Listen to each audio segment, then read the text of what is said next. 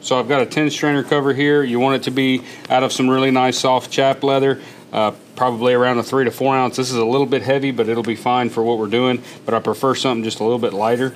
2 to 3 coats of glue on each piece, and those have set up well, and now we'll just line them up. On a fiberglass tree, this strainer is already built into the tree, and so all we can do really is to glue it on here and with some good quality contact cement, and it'll stick. So if you're using metal 10 strainers, you'll put that on and then install the 10 strainer, obviously.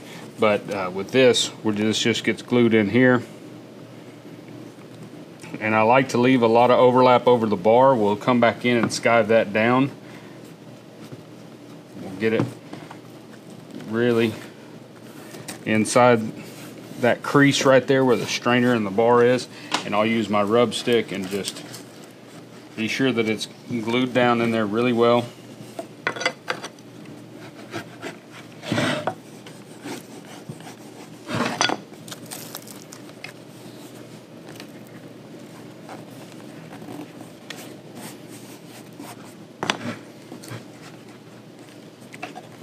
If you've got a little bubble under there, you want to be sure it's pushed up in there so that you don't have that, so that everything is glued well. Some of these fiberglass trees, there'll be a little space there between the little drop off between the bar and the strainer, like it is right in there. So you want to be sure it's glued up in that crease real well. On mine, I don't worry too much about gluing this front piece down yet, because when I get the ground seat done and push it up through the handhold, I'll have to break that glue loose anyway to get it where I want it.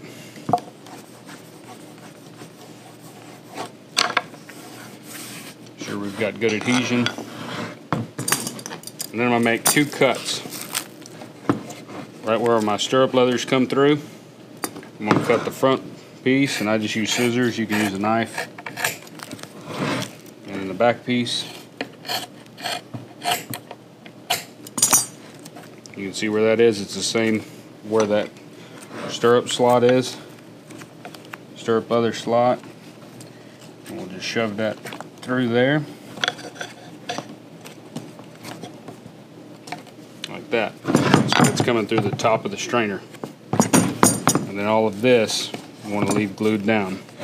And like I said, I'll skive all this off so we don't have this ledge right here, but that ensures that we've got plenty. Then your skirts are going to come in about that high, and so hopefully that'll help from anything catching this over time. If you make it too short, it can eventually kind of come off. So I like to have a little bit of a feather run around my bar, but we want to skive that down and take that bump off.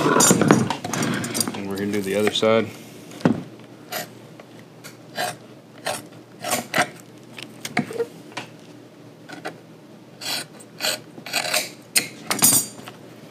And this is the first piece of leather that I put on a saddle, so I usually do a bunch of them at one time. Then we can get started putting ground seats in, which is a much more involved process. Make sure it's all stuck down underneath.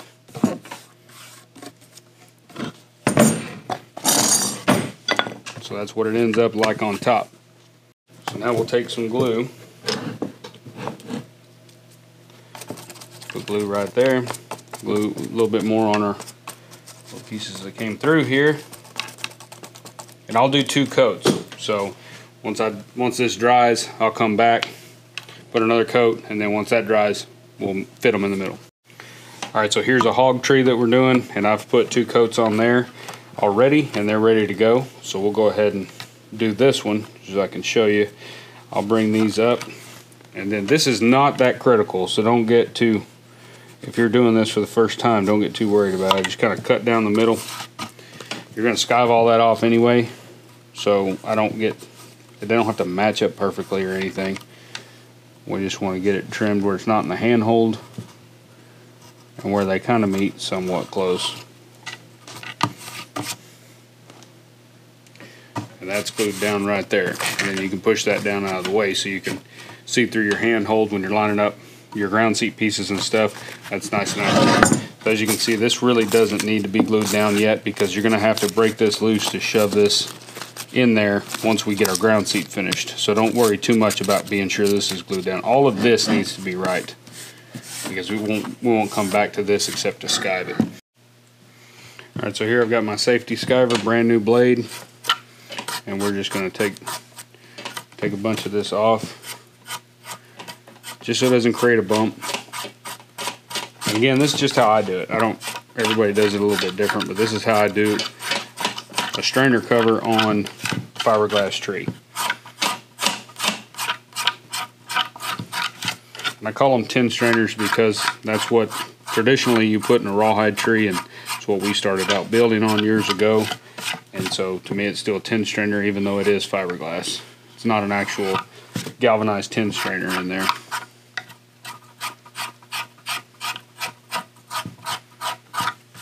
I'm not too worried about the middle here, because again we're going to come over here with 3 or 4 layers of leather and work our ground seat. All I'm trying to do is keep from having too big of a bump right here. You want to leave enough meat so that if you cut too much off here, these things will drop back down in there over time in the life of the saddle, and it can really create some problems for any repairman replacing your stirrup leathers. So be sure and leave enough meat that's going to stay inside there, and it's not going to rip right here, and then the underside will push down. So now we'll turn it over, and then this area right here, we're going to take that off and just feather that down.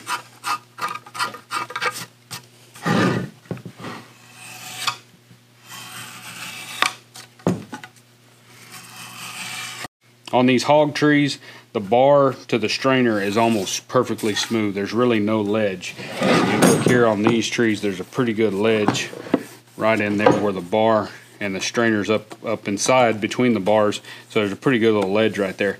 Doesn't affect anything in my opinion. That's not a big concern. It's just something when if you are building on a hog tree or a tree that is like that, you don't want to get too far in there, because you'll be able to see it. So we want to stay basically where the top edge of the bar is and just feather this out.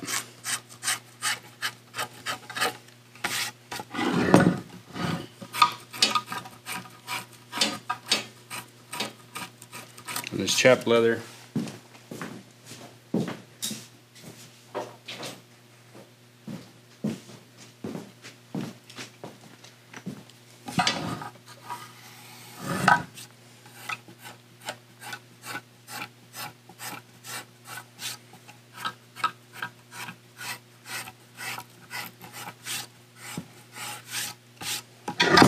and here in the kennel tunnel, I like to just take a little bit out of there. Again, if this area is touching your horse, the saddle don't fit at all, so it's not that critical. But for the build process, I want that area clean when I come in there with my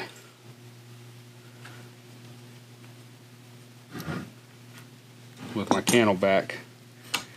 So I just want to kind of cut some of that out of there.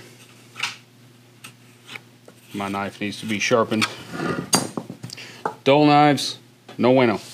The saddle's ready to have a ground seat put into it. There's some other things that we'll do as far as putting our center lines in, putting our plugs in for our stirrup leathers, and then we'll start putting in the ground seat. But that's the first piece of leather that goes on a saddle, is a strainer cover, or the way I build saddles. I would assume everybody puts this on first. Can't get very far without it, but that's the first piece, and that's ready to ride. Ready to go, not ride. Don't ride this, it's not done.